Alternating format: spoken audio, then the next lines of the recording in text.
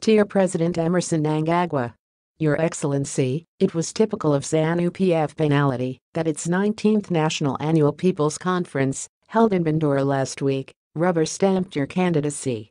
It was given on a silver platter that you were endorsed as the presidential candidate for the 2023 harmonized elections.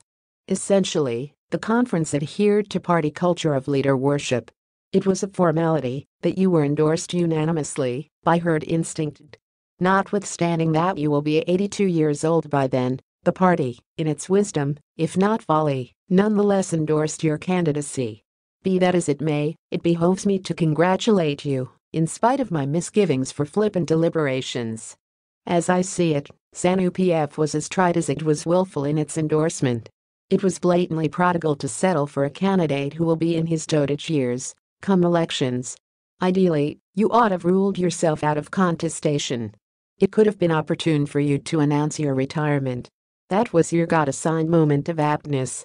Your Excellency, methinks you owe it first and foremost to yourself, and secondarily, to the citizenry, to retire with a semblance of honor at the expiration of the current term.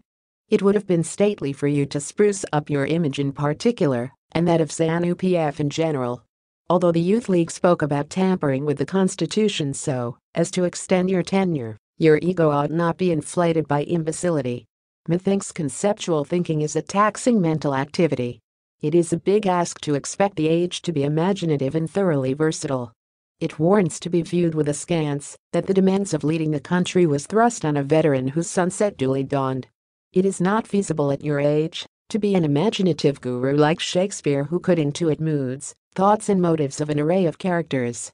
Your Excellency, premonition swarmed me ever since your ascendancy to the presidency in 2017. It shadowed me as if I were an escapee convict. Truly, your succession was disconcerting. It nauseated me through and through. Misgivings over your coronation overwhelmed me. They crudely jolted me as an ominous repeat of the deposed late former President Robert Mugabe. Surely, I had been extremely disgusted by the obstinacy of Mugabe. His defiance rubbed me the wrong way. Yet, your choice as his successor nonetheless haunted me with biting severity. I wrestled on and with the imperative of engaging into a concerted exercise of minds for the selection of an ideal successor. However, that was not an inference that his shoes were too big to fill. Far from it. Actually, I was cognizant that he was mortal like us all.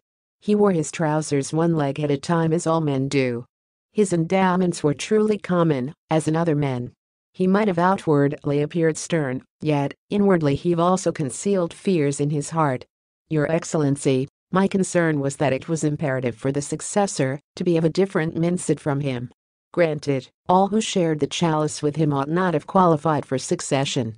Their culpability for dark chapters of the country is of the same measure as that of Mugabe. It was my fervent prayer that the party would elect a youthful successor. Following his ouster, the coup plotters ought to have redefined leadership fundamentals. They could have essentially bypassed the old guard whose thrust was in tandem with that of Mugabe. It was time vitality was injected. All juratics at Jungle House should have been retired also. Their worldview is now obsolete. Their fossil human capital no longer suffices. As I see it, Apostle Paul must have been of their age group when he stated that he fought a good fight. Methinks attributing attendance at the United Nations World Climate Change meeting to the success of the engagement and re-engagement policy is an apt case in point of waning faculties. Apparently, the occasion was by no means a diplomatic breakthrough. All who partook communion with Mugabe forfeited the credibility to succeed him. If they were to search their hearts, they would find themselves deficient. They are as liable as him for the misgovernance that cost the country her bread biscuit of the region status. His mallish zeal to have his own way could have been stopped had they had the conviction to restrain him. Yet, they bolstered his ego as he unleashed the Gukurahundi massacre. And they chanted his name as he unilaterally withdrew the country from the Commonwealth. It was political suicide to pitch him as the single center of power. He was backed, even when it was evident that his policies were futile. His chaotic commercial farm expropriation resulted in the citizenry saddled with $3.5 billion in compensation to settle. Hence, your succeeding Mugabe did not enthuse me. I never looked forward to the dawn of a new era. I was not stimulated into gazing at the clouds in anticipation of the silver lining. As I see it, just as slouching does not change the essence of a reptile, so was your succession.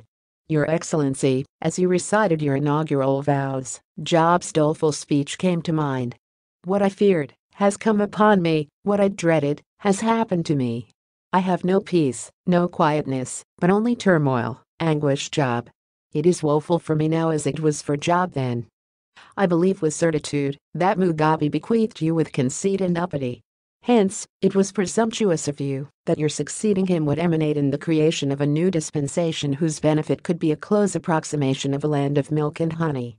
Your Excellency, methinks your succession did not signal the dawn of a new era. Given your profound mutuality with Mugabe, it would have been a reckless bet for the citizenry to stake hopes for the Second Republic to culminate from your succeeding him. Ancient wisdom has it that a man whose only tool is a hammer sees every challenge as a nail. His approach to problem solving is by all means that of hammering. Truly, you were raised on a culture of subjugation. Basically, it is second nature for you to domineer. Verily, the Mugabe eloquence ceased. But not his heavy-handedness. His ironclad inclination is treasured inheritance he bequeathed to you. Little wonder, the prevailing atmosphere of apprehension. His wrathful modus operandi is under new hands. Your Excellency, with the proposed introduction of the Patriotic Bill, whose essence is to criminalize the opposition by curtailing freedom of speech, the Mugabe legacy is well and truly being perpetuated. Indeed, vindication for my fears of a false start is self-evident. As we count down to your 4th anniversary, sadly, even the age-old principle of judicial independence was debauched. As I see it, you should have followed the Galima Motlanthe blueprint. He stood down after bridging the gap following the fall of President Thabo Mbeki.